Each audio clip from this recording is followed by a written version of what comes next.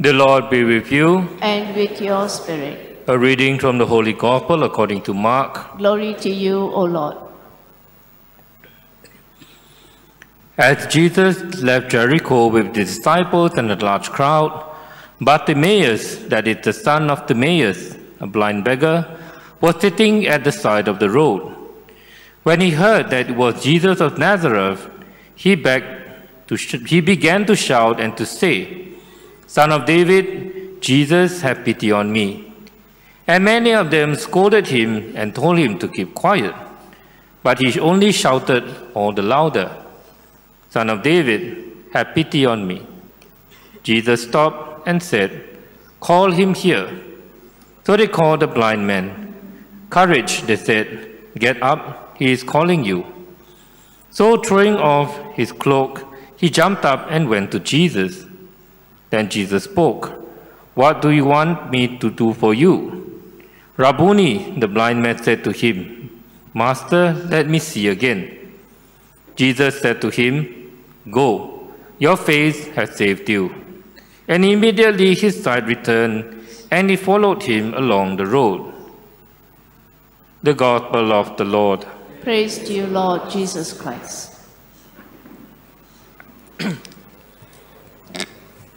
If we are honest with ourselves, and in reading the Gospel today, we can identify with all the people described in the Gospel.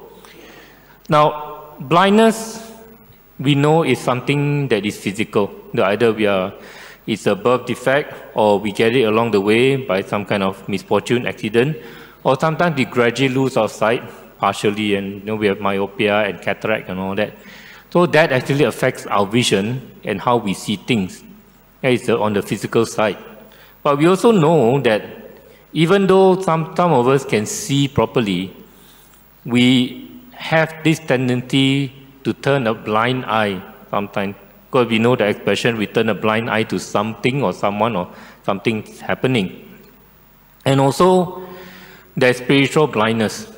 Blindness to what we have received from God. Now, this is something that happens to the best of us. We often see what we don't receive rather than what we have received. I mean, for me personally, I also have this tendency to always crave for something that I don't have, or to want something that I would like to have, instead of looking at what I have and be grateful for it. And this is something that personally I will always remind myself to cherish what I have, not to be blind to what God has given me. Now, why do I bring up this? Of course, it's obvious because the Gospel speaks of the blind, but which of the characters are we? Are we the blind man? Are we Bartimaeus, who either cannot see physically or cannot see spiritually? Because the fact is sometimes there are many things that are going on around us, but we choose not to see. We choose to say, no, this is nothing to do with me. I just turn my eyes away. Yes, some of the Psalms do say, turn my eyes away from evil, from looking upon bloodshed and all that. But is that what it really means? We are not asked to turn away from injustice. We are not asked to turn away from what is not fair, what is not right. But very often, we turn away. And that actually puts us in the category of the crowd who scolded the blind man. Instead of helping him to say, "Come, let me take you to Jesus," what did the crowd do? "Hey, quiet. Don't say anything. Quiet. Just sit down there and just be who you are." Now this, I think, many of us fall into this category as well. Because when people need our help, do we help them? Or we tell them, "Keep quiet. Just keep quiet. Don't come and bother me. Just stay one side." And very often, whether we want to admit it or not, it happens in our own families. The irony is this: sometimes our eyes can see the misfortune of other people, right? People need help, we go and help them. We go all out to lend our ears, our shoulders, our efforts to help people whom we don't know. But what about the ones in our own family? Hearing the confessions of people without breaking the seal of confession, I can tell you honestly, I would say 90% or more confessions are on family issues. Children will say their parents are not listening to them.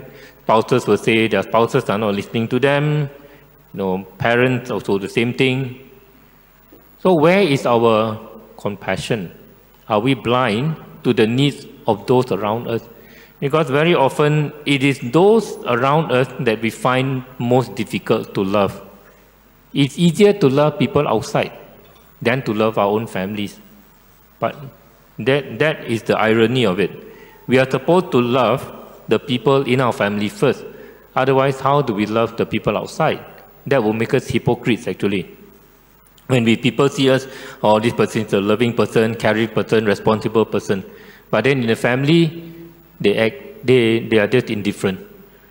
So the cries of our children, the cries of our spouses, the cries of our parents, these are the ones that we cannot turn our eyes blind to. Because we may be busy, we may be having bad times. And it's not just about providing family's needs in terms of physical needs alone. We need to provide spiritual needs, emotional needs. Children need that. I can personally attest to this. I grew up without, let's say my family is not the lovey-lovey, huggy-huggy type. Typical Chinese family. I give you food, I give you education, I give you shelter, that's it. Don't ask for more.